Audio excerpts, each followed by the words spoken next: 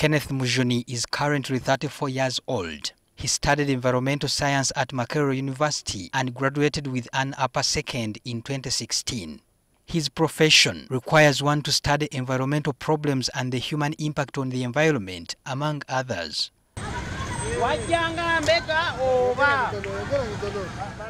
After his graduation, Mujuni joined the arm of graduates looking for a blue-collar job in the country, but his search ended in failure. So after graduation, I thought life is going to be easy.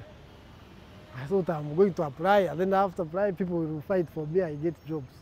But when after a month, things began to look different. Mujuni's uncle chose to help reduce his frustration by employing him in his shop. However, the search for a job continued. Somewhere I applied, they could call me for an interview.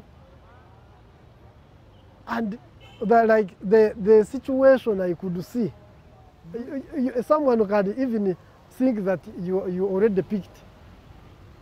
They have already selected what they want, so we are just wasting time. Later, the strong desire to become independent from his caretakers consumed Mujuni. I wanted a business where I can get out of home and I can still manage myself. With this in mind, Mujuni began lining up business options that he could pursue, requiring little capital that he could afford. After saving for 6 months from running the shop, he raised 800,000 shillings, which he added to his savings at St. Francis Investment Circle in Makerere and bought an old motorcycle at 1.6 million. So I looked at these boda-boda people, how they work, and I saw that I could manage there because I needed a business which you can start with a small money, but you still survive. So that motorcycle, I didn't gain anything from it. I can't tell you that I saved, but it taught me how to ride in Kampala. After several challenges with the old motorcycle, Mujuni chose to sell it for 1 million and resorted to trading in books for 4 months. Because I knew about it and it was earning, though it was seasonally. So from the books, I managed to raise up to 1.6 million.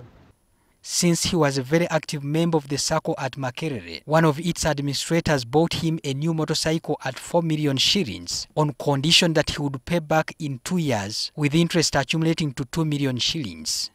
Hence, he had to pay back 6 million shillings in 24 months. Mujuni worked hard, earning between 40,000 and 60,000 shillings on a daily basis. It took me like 18 months to pay back the 6 million. I could pay money for the motorcycle.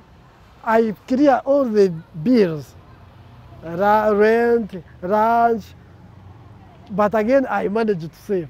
It is now 1 year and a half since he became the full owner of the motorcycle. He is happy that he currently owns valuable property from the motorcycle business. I've managed to purchase land, almost half an acre. However, Mujuni says people who know he is a degree holder look at him as a failure. You take someone and he keeps asking you a question, but do you still apply? But you keep on applying. Don't lose hope. As if he's telling you that you are lacking something. Thinking about this does not discourage him from his long-term target of starting up projects that are aligned with his profession. Most of my income goes to saving so that I can beat the target of those projects. Mujuni warns fresh graduates that having a degree is not enough when it comes to life after studies. When you are not careful, you will just have it and die with it. Patrick SENYONDO, NTV.